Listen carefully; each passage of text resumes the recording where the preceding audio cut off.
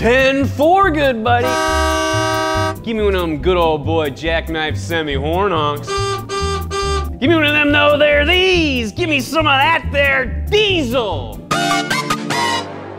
That's right, diesel, baby. Today we're talking about the differences between gasoline and diesel. So strap in, cause I'm about to talk like a gosh darn truck driver. By that, I mean normally. You guys need to let go of your inaccurate truck driver stereotype. You girls about ready to get serious?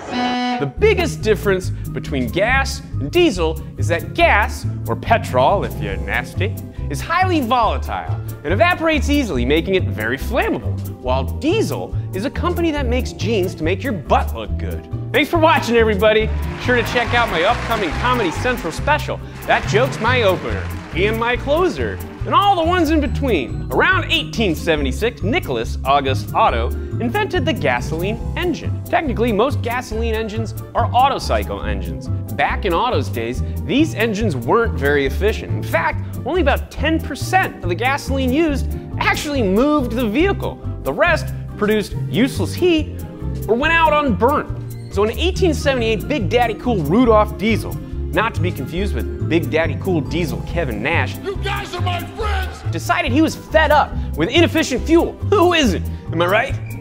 Well, in 1892, he patented what is now known as the Rudolph engine. Oh, no, that's the wrong timeline. I meant the diesel engine. Both gas and diesel engines are 4-stroke internal combustion engines. Strokes are intake, compression, ignition, and exhaust. But we know that. These engines got more strokes than Michael Phelps, right? The swimmer guy? He swims with strokes? That's in my next Netflix special. I'm gonna feel bad if Michael Phelps has a stroke now. Ooh, unless that means I have special powers. Those 4-stroke engines convert the chemical energy in the fuel to mechanical energy that moves the pistons. Pistons connected to a crankshaft, and the up and down motion of the pistons, linear motion, creates the rotary motion needed to turn the wheels of a car, but we already know that.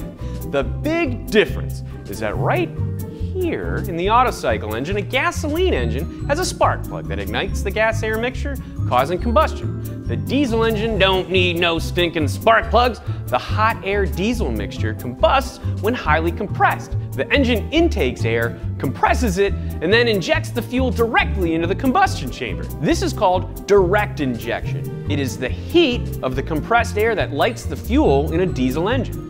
Most gasoline engines used port injection or a carburetor.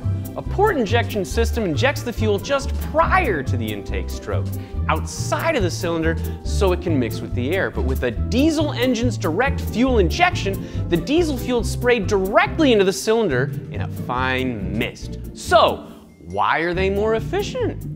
It's a confluence of a few things, really. Big Daddy Cool Rudolph Diesel knew that higher compression would lead to higher efficiency and more power, and he was right. A gasoline engine compresses at a ratio of 8:1 to 12:1, while a diesel engine compresses at ratios from 14:1 to as high as 25:1. Diesel fuel has a high energy content as well. On average, a gallon of diesel contains about 147,000 BTUs, while a gallon of gasoline, well, it's got about 125,000. That's one of the reasons diesel engines usually get better mileage than gasoline engines. They can make a lot more boom with those high compression ratios. Also, because of that forceful boom and long drive stroke, they can be more powerful, so they're the preferred engines for hauling stuff. And instead of the fuel producing heat by igniting via spark, the compression produces that heat, and that ignites the fuel. Gasoline's so volatile that it'd ignite before the compression stroke had completed. We do have gas cars nowadays with super high compression ratios. That's only recent. Because of the compression of 25:1 expands so much, a lot of that heat energy gets to dissipate. And diesel engines are generally cooler than gasoline engines. The reason that diesel can handle those pressures has a lot to do with its composition. Compared to gasoline, diesel fuel molecules contain more carbon atoms and in longer chains. These longer chains of hydrocarbons means that they store a little more boom, but it also means that they're heavier. so diesel gives off fewer fumes, making it less volatile. We love showing off how flammable gasoline is, so much so that I'm about to do it again. Ha! This never gets old. I'm gonna make this fire.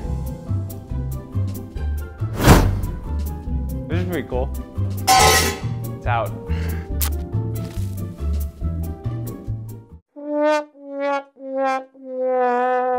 Because of the type of hydrocarbon it contains, diesel emits relatively small amounts of carbon monoxide and carbon dioxide, and much less of it goes unburned. And that could mean fewer emissions that lead to global warming. But it does release high amounts of nitrogen compounds and soot. We're talking in some cases 2 times the amount of nitrogen dioxide and 10 to 20 times the amount of soot, which leads to smog, some health conditions, and acid rain. Acid Rain is a cool sequel to a Prince song that you never heard of, but I've heard of it because I bought it from his estate. But it's not cool when it's fallen from the sky. Let's do a quick bing bang boom to further show some differences. Wait a minute, in case I burn myself before I do this, make sure you hit subscribe. Here's gas. Super quick, super volatile, up and out. Here's diesel. A little bit of slower boom, and look at this. That's soot. This is gasoline. This is diesel. But you can see inside of here, let's turn this off. You know what? Let's get rid of this. Yep, just as I thought, soot. One of the benefits is that you don't lose heat energy. It's more efficient, but the exhaust is cooler. Who cares? Well, cooler exhaust means the catalytic converter won't work on it, so it's harder to get rid of those nitrogen compounds. Scrubbing the exhaust of a diesel engine is a little more complicated. There's often filters that need to be cleaned. Now that we talked a little bit about the basics of a diesel engine, let's get into a couple kooky, crazy behaviors you might have seen from diesel engines. First, you can get its tongue pierced. I'm just kidding, that's a little modification here. You guys are all grown up now, so it's time we had a talk about rolling coal. Keep rolling, rolling, rolling, rolling. Coal! You may see some of the other kids out there with diesel engines doing it, but that doesn't mean you should do it. I mean, they all jumped off a cliff. Would you do it? No!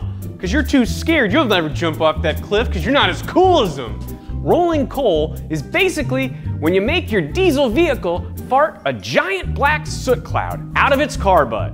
You just get under the hood there and increase the amount of fuel entering the engine so that it emits large amounts of black, sooty exhaust fumes into the air. Way back in the day, it was popular at tractor pools. Trucks and tractors would go against each other to see who could haul the biggest load. They'd roll coal like a special effect to show how much power they're putting into it. Then rolling coal kind of morphed into like a protest thing or a counter-protest thing a bit. Diesel drivers would roll coal and shoot a big black soot cloud at protesters, or maybe at hybrid vehicles, or maybe just at foreign cars and show them their American freedom. But most protesters, hybrid vehicle owners, and foreign car owners haven't heard of rolling coal, and they just think your truck's broken. Ha! Got 'em! Look, I know it's irresponsible and you probably shouldn't be doing it, but man, that looks pretty kick butt.